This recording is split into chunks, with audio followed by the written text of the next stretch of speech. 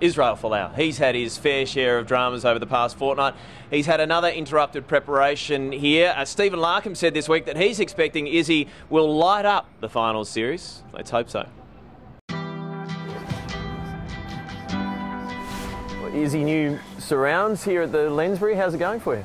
Yeah, pretty good, you know. I think the guys are really enjoying it ever since we got here, and it's great surroundings, I think, and everything's pretty central. You know, I think the footy fields are just behind the hotel, and you know, which saves time for the boys. But yeah, the guys are definitely enjoying it here. You hear the guys talk about the tournament starting again now. Like you reach the knockout stages, and it's sudden death. How does that change things for you? Look, I think for the group, it wouldn't change too much. You know, I think the mentality has been pretty much like that from the start of the competition, and you know, now there's no other option really. It's like you say, it's knockout footy now, and it's got to take one game at a time. And Scotland is going to be a tough game for us, so we got to make sure we have a good week of training and make sure we turn up and ready to play. Talking about a good week of training, I don't know how much you're getting to do with that foot, that ankle. How bad is it, and how's it affecting your game?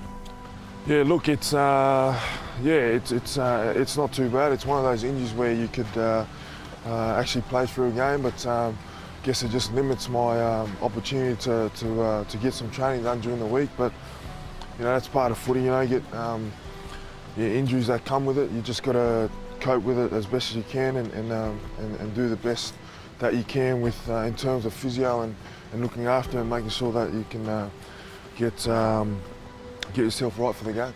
And just finally, how much belief did that period of being down to 13 men and holding Wales out, what did that do for this side?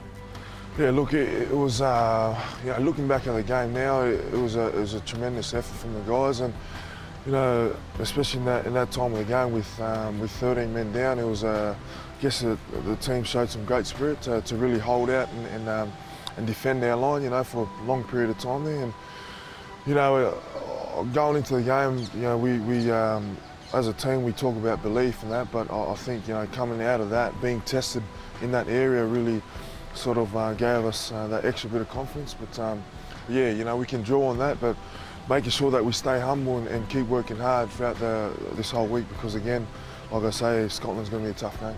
Yeah, tough game, but you've grabbed the attention of a whole country, so go well on Saturday. Thanks, mate. Cheers.